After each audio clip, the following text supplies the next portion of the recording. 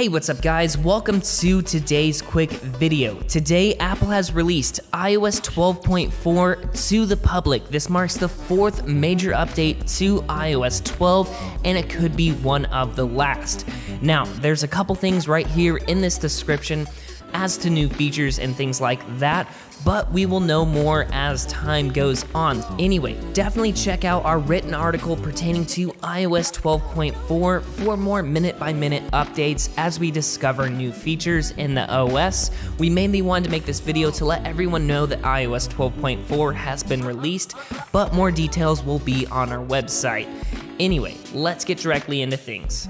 Now, right from this update right here, you can get a gist of what iOS 12.4 is going to comprise of.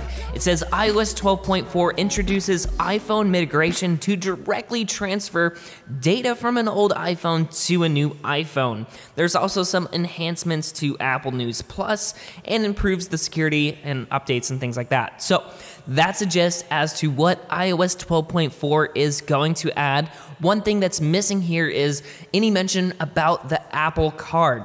Now, Apple said that that is going to be coming out late July, so I'm surprised that that hasn't been released today to coincide with this update. Now, in the background, there still might be some fundamental code being implemented in iOS 12.4 that allows the Apple Card to function properly.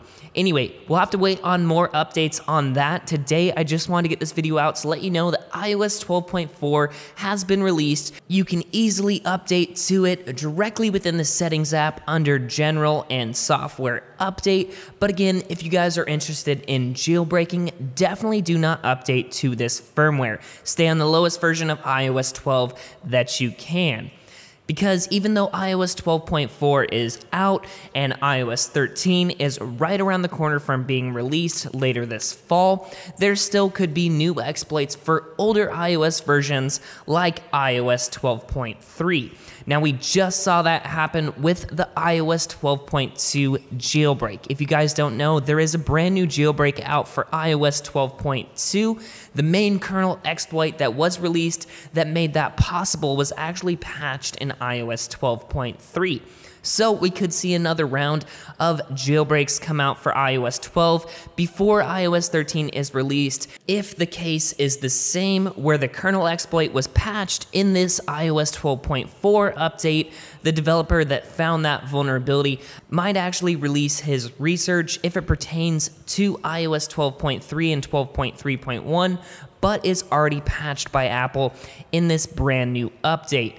Anyway, guys, like I said, stay on the lowest possible version of iOS 12 that you can. There's a new iOS 12.4 update today that has officially come out. This could be the very last update we see to iOS 12 before iOS 13 is out of beta stages.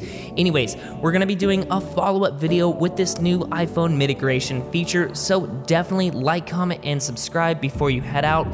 Thank you so much for watching this video. Again, stay tuned. We're going to have an awesome follow-up and some more awesome content this week. But until next time, guys, this is Tony signing out.